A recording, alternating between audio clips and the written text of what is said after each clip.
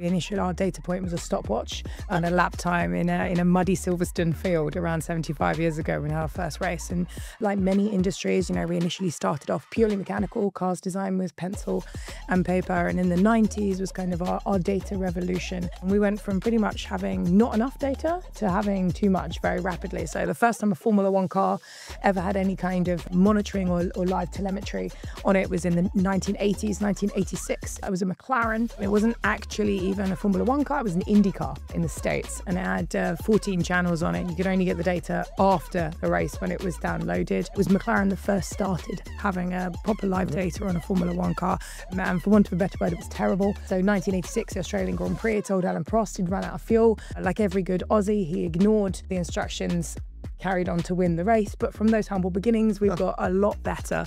And now our issue isn't not enough data or not correct data. It's actually trying to understand the data that we need within the sea that we have.